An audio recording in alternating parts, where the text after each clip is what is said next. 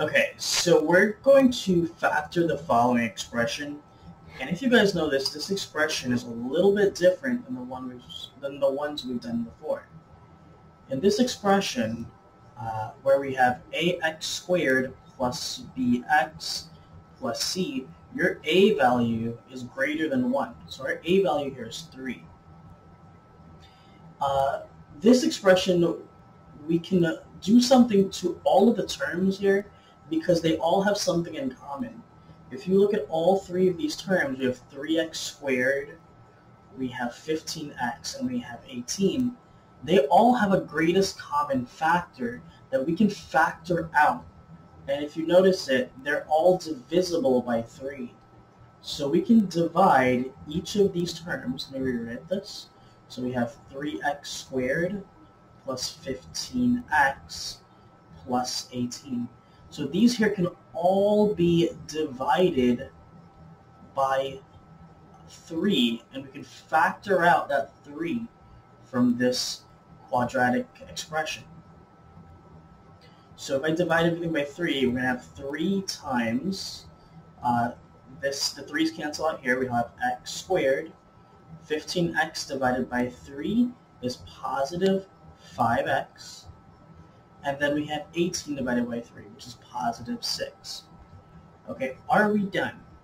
So whenever we get to a point and you're factoring, you want to ask yourself, is there any more factoring that can be done?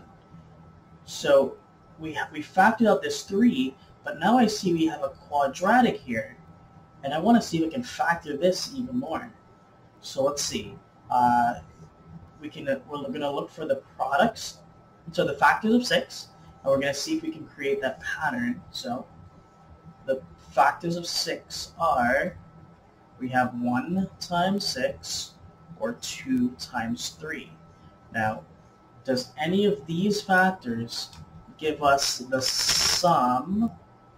So we'll look for the sum of 6 or the product, the sum of 5 or the product of 6. So which two of these factors add up to 5 and give us the product of 6? And that would be 2 and 3.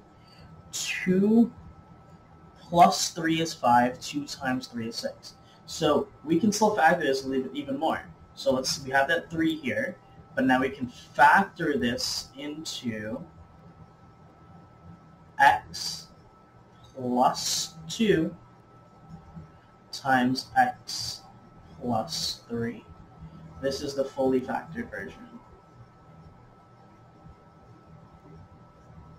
And you can always check your answer by multiplying back out. Okay, now